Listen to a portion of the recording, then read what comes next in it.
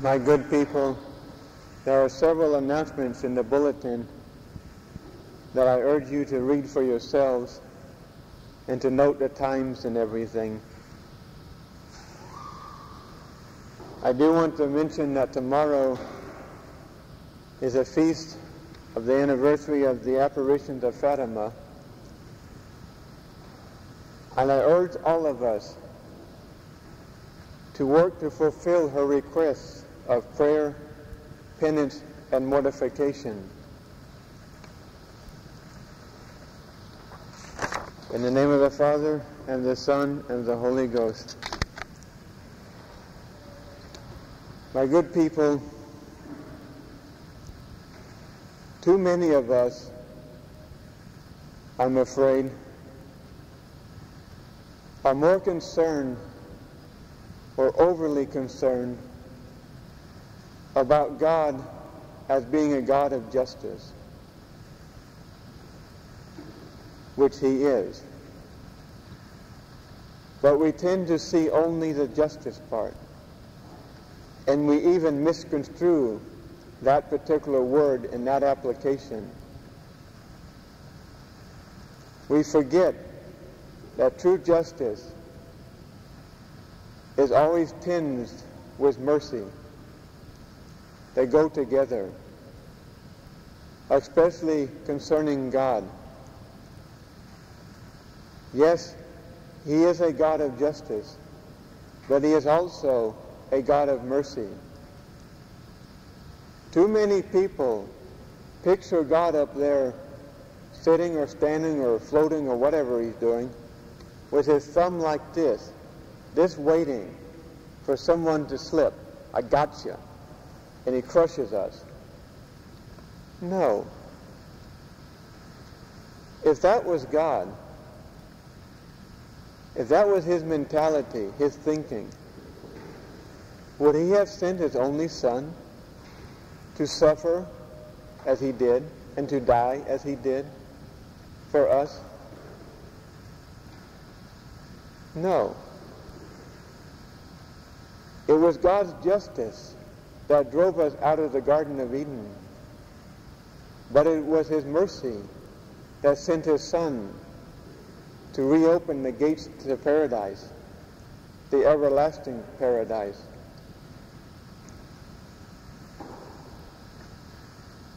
Contrary to popular belief, God did not put us on this earth to suffer. He put us on this earth to be happy. And if we had remained in the Garden of Eden, we would have been perpetually happy with no suffering. But because we chose, through our first parents, and even now, through our own failings and faults, we choose to turn away from God to something that we think, at least temporarily, is more attractive. We cause our own suffering.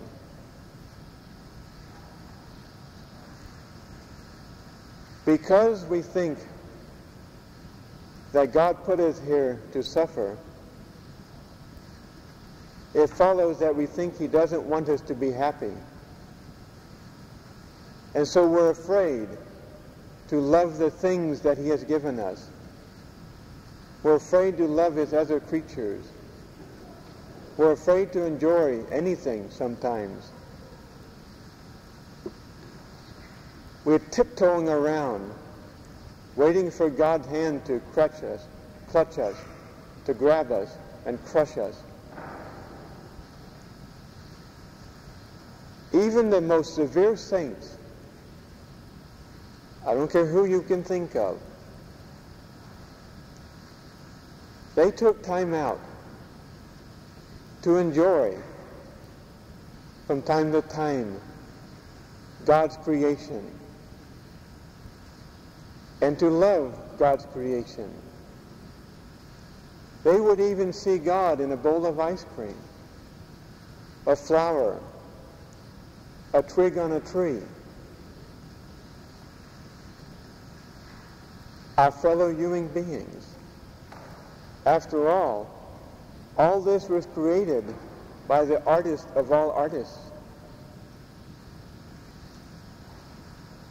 If he had meant for us to live only in suffering and not to enjoy any of this other of his creations,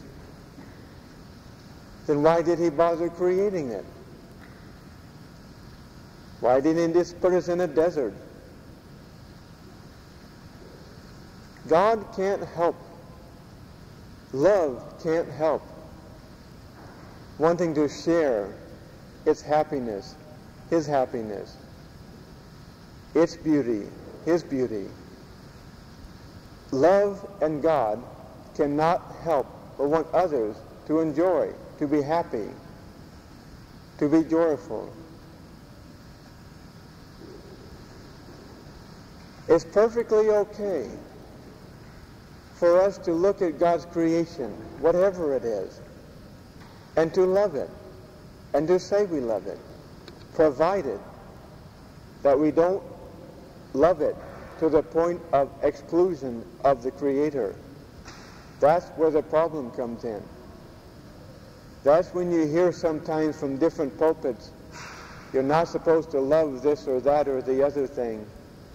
You're not supposed to love things and creations and so forth. You're only supposed to love God. They're simply taking it for granted that we understand to take it in context. That we're not supposed to love things to the exclusion of God. But it's perfectly okay to find beauty in the things around us and to enjoy it.